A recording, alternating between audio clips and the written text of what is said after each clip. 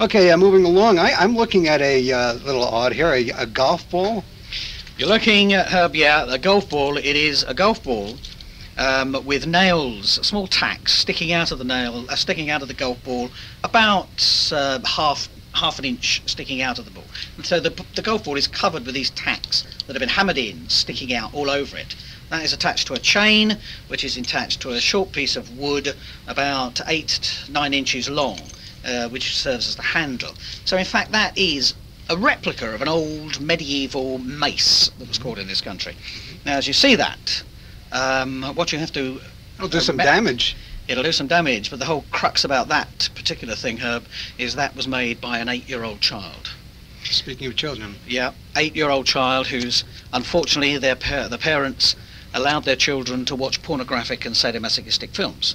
So the parents are out one day, so the kid goes into the video unit in his house. He takes a video out, and it's one of these S&M videos. He puts it on, watches it, and he sees this on the film.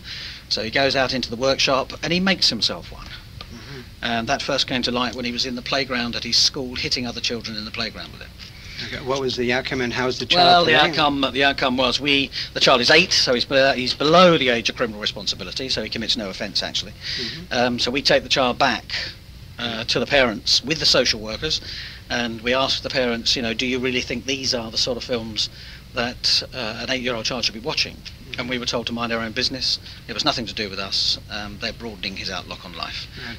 Okay, a crossbow. I'm looking at a crossbow, a more conventional weapon, and we know it's deadly. And what about this? What's the story with this crossbow? Yeah, is it a crossbow? I guess. Yes, it is. It's a handheld crossbow, so it's a small one. Very, very small one. I suppose we're talking about overall length about 18 inches. The width about the same across the string. Hand held more like a pistol. When you look at it, it just looks like a revolver or a pistol or something like that. But in fact, on the top, it is a crossbow. You can buy those in this country. We don't restrict those, and they're totally lethal.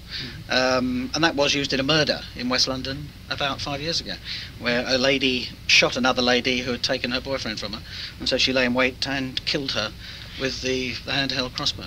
Love can be rugged.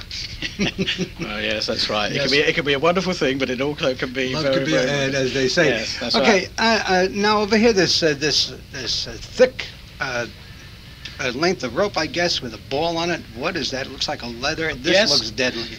Well, it is. It's a very, very thick rope. The rope is about 2 inches thick, and the end is knotted and then coated in black leather.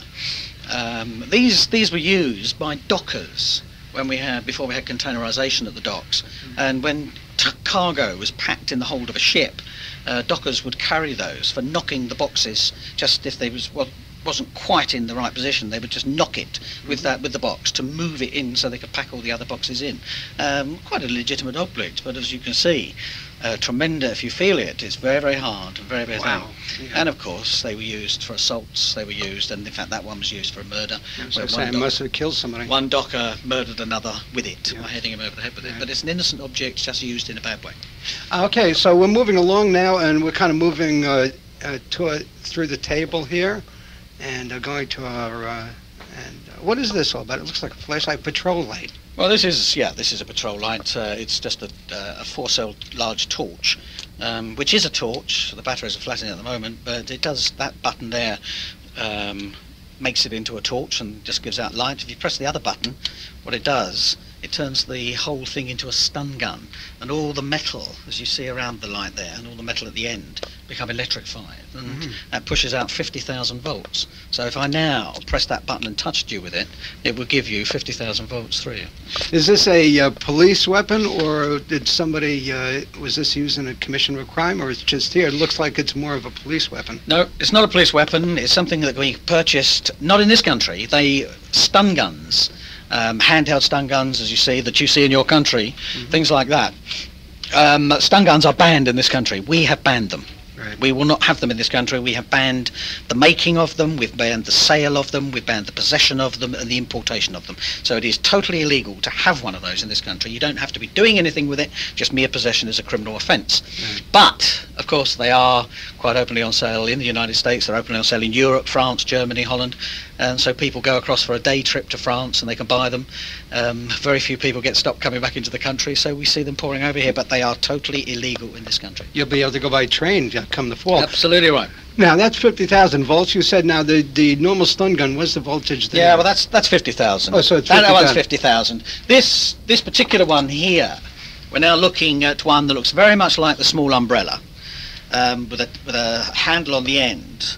And somebody walking down the street, as you can see her, but that would look just like an umbrella. Mm-hmm. But then when you take the cover off the end, it is inside is a stun gun, and that is 105,000 volts. Mm-hmm. That German stun gun, totally illegal over here, but again used in this country to attack somebody. Right.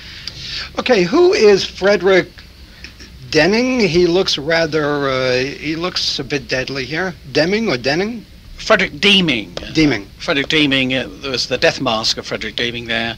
He was a man who lived in this country back in the 1890s. He then emigrated to Australia. In Australia, he was charged with murdering a lady, and what he did, buried her in the kitchen and then cemented the floor over the body. Whose kitchen? In his own kitchen. In fact, he was brought back to this country and actually he'd done the same thing with his first wife in this country. Who is this woman to him in Australia? This was his the wife he'd previously married. Mm-hmm. And he was found to have done the same thing to his wife and child over here and buried them under the kitchen floor and then cemented it over. And he was brought back and he was hung. He was famous in the 1890s because as he stood on the steps of the gallows to die, and just as the hangman was to pull the lever to send him to his death, his last words were, "I am Jack the..." Then they pulled the thing, and it was always said that he was claiming to be Jack the Ripper, which of course Jack the Ripper was about 3 or 4 years earlier than this in London. But as far as we're concerned, that's all rubbish. That was just sensationalism. It's just braggadocio. Yes, that's right. As far as we're concerned, he was not Jack the Ripper. Okay, moving along, I'm looking at a pair of shoes with the toes cut out. What is that? What are these shoes? Well, they're a pair of leather shoes with the toes cut off, and as you can see here, there's about 2 lumps of wood sticking out of where your feet go in, sticking straight up in the air about 18 inches. Nothing sinister in this, but they belonged to a man back in the 1800s, and he was a burglar. And he was quite a good burglar, and he would burgle country houses. But he had enormous feet. And he took a shoe. I don't know how your American sizes go. In our English sizes, they would be a size 15, which probably in our continental terms would be a size 50.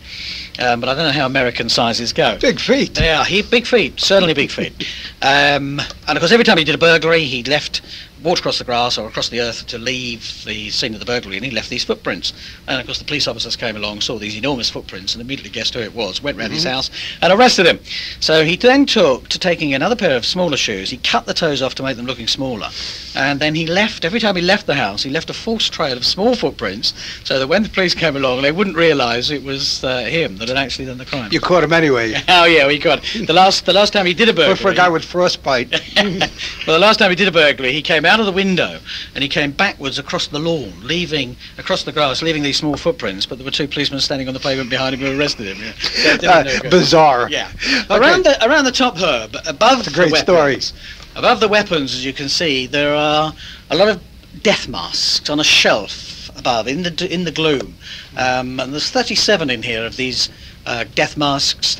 Ordinary white plaster of Paris. For some reason they always painted them brown to make them look more sinister, and they're all death masks of murderers that were hung in London. There was a belief in the 1700s, 1800s there was a criminal type. A look. Yeah, a look about it, the old Lombroso theories of criminality, the eyes being too close together and all things like that. But there was also a science taught called phrenology. And phrenologists believed in lumps on the head, and if you had a lump in the head in a certain place, it meant certain characteristics. And they all believed that murderers would have a lump in the same place. So the authorities took death masks of all the people they hung for a certain period of time, gave those death masks to phrenologists in the hope they could study them and find there was a common lump. Common lump. Yeah, but it was all turned out to be rubbish. But that is actually why they were taken. Wow. Okay, so and everybody appears different here. I mean, there's no commonality here, really. Everybody, the eyes set in. Well, the only thing I didn't there's like... an ear missing. I don't know if that's... Well, no, that's just been knocked off afterwards. You know. Oh, I see. Okay. Okay, moving along beyond the death masks, we're looking at some rather horrid police photographs here, and what are these? Yeah, these photographs here, Herb, are they are the victims of Jack the Ripper, which I'm sure most people have heard of, because he is one of the few mass murderers, serial killers that travels internationally. He's the first media darling, as it were. Absolutely, yeah. Probably one of the most. He's probably famous because he was probably one of the first sexual serial killers that was acknowledged. And secondly, I think it always, to anybody in the world, it conjures up visions of Victorian England and cobbled streets and gaslights and swirling smog and men in cloaks. And I think it conjures up that Victorian image that people like. Because really, he only killed 5 people. And in terms of... He was really a small-time guy. Very small time, when you consider some of the big, serial killers we've had in the world. Right. And you see, most murderers do not travel internationally. When I say that, people in your country, like recently Gacy, or somebody like Dahmer or Ted Bundy, very famous in the States, but to be perfectly honest, never heard of over here. Most people in this country would never have heard of any of them. Most people in Europe would never have heard of any of them, because murderers only stay within their own, usually famous in their own country. No artifacts left from Jack the Ripper, and we just have the 5 victims: Polly Nichols, Annie Chapman, Liz Stride, Catherine Eddowes, and Mary Jane Kelly. The first was Mary Jane Kelly, was that right? No, Mary Jane Kelly was the last one. She was the last victim. The only one killed in a room. And it was a total mess, as you can see from the picture there. It was a total evisceration of the body. She's lying in a bed, but this one is standing. What is her name? Who is this? That is Catherine Eddowes. Why is she standing? Do you really want to know? Sure. She's standing. She's nude. Well, she's nude, and you can see she had been ripped. But this is a photograph taken in the mortuary after the post-mortem examination. And you can see, you can make out a line going from the throat down to the pelvis, where in fact she was ripped open from throat to the pelvis. Right down the middle. Right down the middle, between the breasts. Yeah. Right. But after the post-mortem, they had sewed her up again, so it's actually been sewn back up again. Now, in those days, they wanted a photograph, and you couldn't take photographs from above of somebody lying down. They were very static cameras. So, unfortunately, what they did, you can see, if you look on the photograph, her feet aren't touching the ground, because they hammered a nail into the wall and hung her by the neck, just put her neck on the back of the nail, and then photographed the body just to get a photograph. Which is almost as terrible as, well, the body, not nearly, but... Well, it is a body, the body's dead, the post-mortem examination has been done. It is more like a butcher's shop in these circumstances, isn't it? The body is dead. Right, right. But there's something... and down below here, is that also one That's another picture of Catherine Eddowes. She's laying down here. Lying down there, right. Yeah. I've only heard, like watching In Search Of, I've only heard of Mary Kelly, the way she was when the police came in, but looking at it here, it just doesn't even begin to describe the bloodied... Well, it was a total mess. It was a total evisceration of the body. This was the only murder done inside a house. She's faced up. She's faced up, lying on the bed. Looks like the legs are spread there. The legs are spread. Well, what he'd done, he'd severed the head from the body. So he'd cut the head completely from the body. He had then skinned the face. Both breasts were cut off and lay on the table here. He had then opened her from the throat into the groin, and from the knee into the groin, along the leg. And all the internal organs were taken out and then flung around the room. The entrails were draped around the picture rail, and it was just a total bloody mess. And we're looking at letters, my goodness. We're looking at letters here. This is Jack the Ripper sort of... teased a bit, and here are some of the letters of tease, I guess. Well, Lee says this is a copy of the Jack the Ripper, was known as the Dear Boss letter, which was sent after the second murder. And it was the first time the word Jack the Ripper was penned.